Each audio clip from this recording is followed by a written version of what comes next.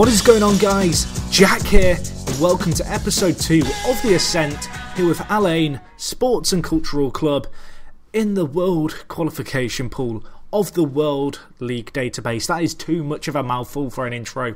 I will refine that for next time. How are you guys doing? Hopefully you're good. Hopefully you're enjoying the save, and hopefully, just hopefully, you're enjoying and looking forward to episode 2 of this, because I sure have been enjoying playing it. So anyway, in terms of the sitch, as you could say, we are first in the league, 1/3 of the way through the season. Things are looking good for us. Only one defeat. We'll come on to fixtures shortly. But first and foremost, I'm going to give you guys a recap of all the transfers going on that have been happening at the club since I last left you at the start of the season. So you'll notice it's the 23rd of November, and between the end of the transfer window and now, I went and I spent a lot of money to bring in 3 more players to really bolster the squad. I spent big with the money that I had left over, and we signed some big players. So first player in was Happy Jelly. This guy, I love his name, I love his face, and for a right back in this league, he's absolutely fantastic. 26 years old, South African international. A really solid player, and a fairly decent price paid for him in the end, if you ask me. £2.5 million is not too shabby. And then 2 more transfers to tell you guys about. 2 big transfers as well. Big money spent. Carlos Fierro being the first. He has come in from Chivas for big money, but he's going to be playing a big role, I think, at the club here. Really good player. If you don't know who Carlos Fierro is, you've never played FM for more than 2 seasons, because this guy dominates world football by the end of it. And the other player coming in, Will Hughes from Derby County. Big money paid for both these players. Usually you can get them on a lot less on the vanilla game. The interesting thing with this database and the fact that, you know, all the leagues changed. Derby are playing in a higher league. Chivas moving to the 2nd league in the world in terms of tiering. They want more money for their players, so it gets a little bit confusing, but that is the reason for the extra pricing paid. But as you can see here, Will Hughes, really solid centre mid.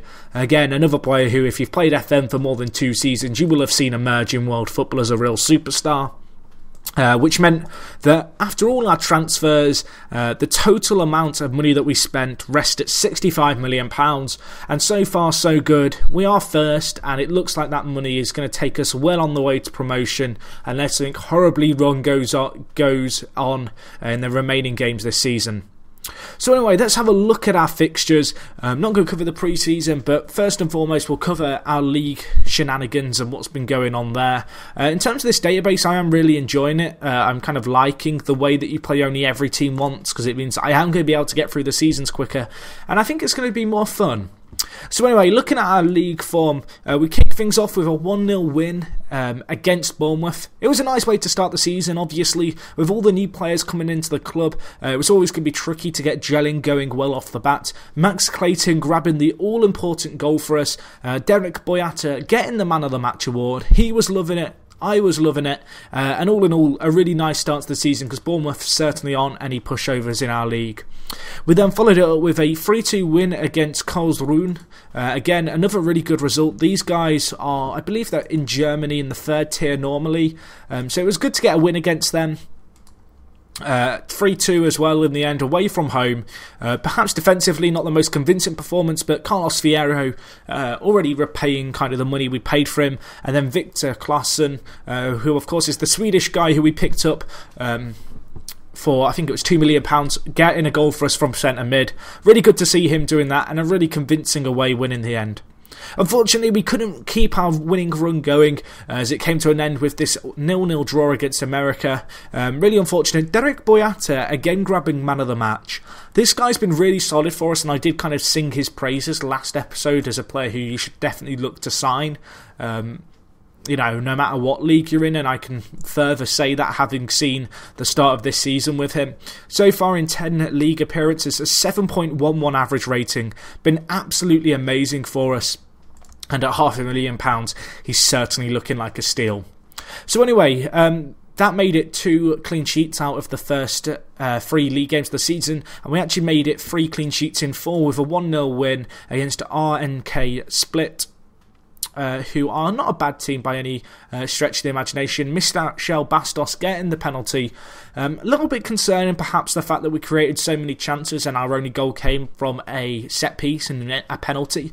I kind of just put that down to a lack of team cohesion. It's going to be a problem that we have to kind of overcome this season. But yeah, it wasn't ideal, but nevertheless, it's still looking okay for us. Anyway, we followed this up again with a clean sheet in the league. 1-0 win against St Johnstone. Michel Bastos again getting on the score sheet for us. The Brazilian international, former PSG player who has signed for Alain in real life at the start of this season. Coming up big for us again. So far this season, he has certainly played a role for us in off the left-hand side. Scored 4 goals and 3 assists in 10 games. An average rating of 7.19 as well. Looking like he's going to be a very important part of our team for certainly this season, if not the next few. Anyway, unfortunately for us, we couldn't keep our unbeaten run going, and we did, in fact, slip up against Amiens SCFC, losing 2-1. Asamoah Gyan grabbing the goal here, having seen Amiens get the first goal of the game. And on the back of that, we dominated the game, dominated kind of shooting, dominated the shots on target, but we couldn't make it count as we did see ourselves slip up. So this was a tough result to take, but it kind of proves, I guess, what I was slightly worried about, which is the fact that you can't really buy success in FM. Despite all the money that we have, and despite the fact that on paper we can sign a lot stronger club and kind of make up a stronger club, I suppose, of players, it's going to be tricky in terms of keeping team cohesion high. I talked about last episode how I really started to build a team and I wanted to add lots of strength and depth. At the moment, that is kind of troubling me in some ways, because I've certainly got abundance of centre-backs and an abundance of strikers, all who want to play, and rotating those players has been a challenge. So far it hasn't proven too difficult, but it has impacted on team cohesion, the fact that I have 4 strikers, all who are realistically good enough to start in this league, all who expect to start, but not all who can. So that's been, I guess, a challenge for us anyway. So anyway, on the back of this, we then followed things up with a 2-2 draw. Whilst not ideal, it was nice just to, get a point on the board, I suppose, after our draw. And then following on from this, we had to play against Sierra, who are a Brazilian team. They are the favourites to win the league, so a good 4-1 win against them here was a fantastic result. Our league prediction is actually only to finish 8th, so despite that, I want to finish higher, of course, but based off reputation, we're only expected to finish 8th. So to beat the team, kind of, I guess, who were the favourites to win the league was a really, really good result for us. 4-1 it finished in the end. Will Hughes, Asamoah Gyan, Michel Bastos and Harry Maguire grabbing the goals for us. This was a good performance for more than one reason, and the main reason was that we came from behind away from home at half-time, as you'll see here. We were 1-0 down, and against the favourites for the league, I was certainly worried for our kind of team. What we did was we changed our system a little bit, went slightly more direct compared to our kind of conservative 4-4-2 that we had been playing, that revolves around keeping the ball. And as a result, we carved out 4 goals in the first half of the second half to make it 4-1, and we looked really, really convincing for our win and well worth it. So it was a great way to see the team bounce back. I guess it was a good positive sign in terms of, showing that our team's personality is fairly resilient, and the fact that we are going to be able to make these comebacks. And hopefully that's going to be something that we can utilise and tap into throughout this season, because there's going to be times when we go behind unexpectedly against teams, and it's definitely going to be a test of our team's personality to see if all these players who have been paid loads of money can really bounce back. And whilst you might not expect FM to factor in that stuff, it really does, players' hidden personalities, which you can't see, and all their hidden personal attributes and hidden attributes play a large role in how team players react to going behind, how they react to team talks, how they react to, not necessarily starting every game. And so team personality is going to be something that I really have to look at kind of working on as we go up through the leagues. I want a determined bunch. I want a loyal bunch of players who aren't going to want to leave the club, because we don't get promoted one season, or because they want to play in a higher league. So anyway, it was a really good performance, this win. Will Hughes grabbing man of the match as well from centre mid, which was really good to see. And then on the back of this, we went back to winning ways, winning 3-1 against Nims Olympique. We then beat Lies 3-1, and then we beat Elfsborg 2-1, which was a big win for us because they're one of the bigger teams in this league. They only actually grabbed a consolation goal towards the end. Looking at the stats, they probably edged it in the shooting department. However, our team did perform very well, and as a result, we did put up a fight, and that fight was a very good one as Jayan and Barbosa went on the score sheet. Good to see Gabriel Barbosa grab a goal here because he had been struggling for goals in the league up until this point, but 2-1 was a great win there. So anyway, the other thing that's been going on fixture-wise throughout our kind of league campaign so far has been our cup campaign, which got off to a flyer as we played against Sassuolo, who are an Italian team, I want to say. We can check it here. They are indeed Italian. Yes, they are. They're an Italian team. You can see they were predicted to finish 5th in their league, and they're actually playing in the World Division 11, 10 leagues above us. So to beat them 3-2, be it after extra time, was an absolutely amazing performance by the team. Coco grabbing a hat-trick as well here, which was amazing to see. The team has played really well. This 3-1 was a fantastic way to kind of start off our competitive game campaign. We'd played a few pre-season friendlies against other teams in the UAE, none who were quite up to the standards of Sassuolo and some of the other teams in our league. And this was a real good test of character and a good testament to how good our team was.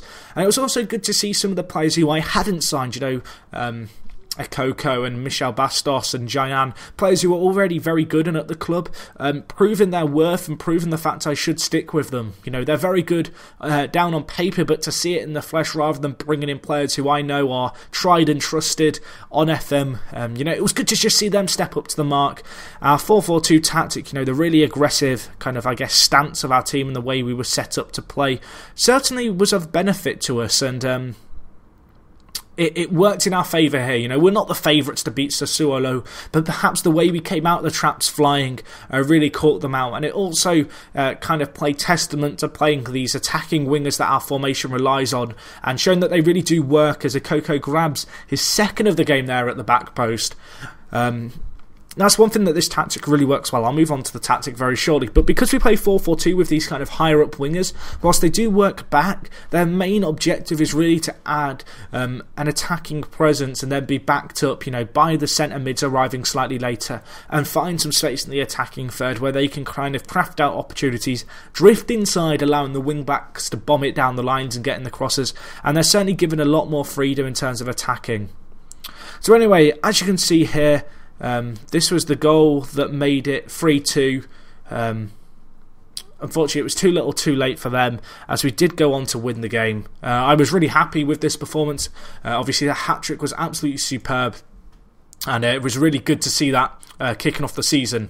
Anyway, the second round of the Cup, we had a slightly easier game against Ponferradina, who are... I have no idea where they are. I want to sound knowledgeable, but honestly...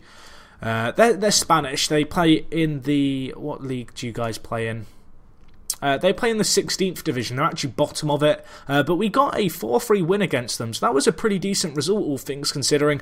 Cheyenne grabbing a hat-trick this time in the space of the first 34 minutes. It was kind of interesting, this game, because we went 3-0 up. They pulled it back to 3-3 before. We grabbed one goal to make it 4-3, and then we were able to hang on from there in for the win. We then won against Dijon FCO 1-1. It finished after regular time, but we won on penalties. And then in our most recent game, we beat Cittadella, who are a really good Italian team, who are an interesting save if you're looking for a second-tier Italian team. But we beat them 4-1, which was amazing. Bastos and Jayan grabbing the goals for us. And as you can see here, there's certainly no pushovers, as they do play in the 14th tier of the World League database. So that wraps up the fixtures and kind of what's been going on that front. In terms of our tactics, as you can see here, this is how we've been lining up. Sticking with the system from before, it's a 4-4-2. Looking to see these wing backs really open up opportunities as Michel Bastos and Kembo Akoko drift inside and really play attackingly. It's an interesting tactic, this one, but it certainly worked well for me on various saves. Will Hughes is playing the deep line playmaker. We have Clayson playing the ball-winning midfielder. Whilst it's not necessarily his best role, Josimar Gomez also has a kind of chance to play there now and then, and he's certainly a lot better equipped as a ball-winning midfielder, but both of them sharing the responsibility of that role when it calls upon them. And then Barbosa and Cheyenne partnered up front as poachers and advanced forwards. So in terms of average ratings so far, Fedotov's actually had a really good start to the season. He's not played loads of games for us, but the young Ukrainian, when he has been called upon, has performed well. I want to certainly give him a lot more opportunities in the coming games. He's kind of been overlooked, I suppose, just because we have got such competition in centre mid, and with the arrival of Will Hughes, it's kind of knocked him down the pecking order somewhat. But when he has been called upon, he's played well. Other players playing well. Kembo Okoko, who you guys saw grab a hat-trick in the Cup, has been playing well. Michel Bastos as well, another player who was already at the team doing well. And then the likes of Will Hughes, Derek Boyata and Jayan also helping very kind of much so in their areas, the park that they play in. And Boyata has certainly been a rock at the back for us. In terms of goal scorers, Asamoah Gyan leads the way with 8 goals. Michel Bastos backing him up with 6. Gabriel Barbosa grabbing 5 himself. He's done well in the league, especially when he's been called upon. And so far, so good for our team. I feel like we're well on course to achieve what we should be achieving. Looking at how the league's shaped up, there's no reason why we shouldn't be finishing top 3, and a minimum really expectation for me is to win the league now from here. Be interesting to see how things pan out. But yeah, I'm really excited to see how this save goes. Hopefully you guys enjoyed this episode as always. If you've got any observations, any questions that you want to ask about the save, feel free to fire them away at me in the comments. I will reply to any that warrant a reply. And other than that, guys, if you have enjoyed, smash the like button. Let me know what you think of this save as a whole, and I will catch you guys in a bit. It's me, Jack, and I'm out, guys. I'll talk to you in a bit.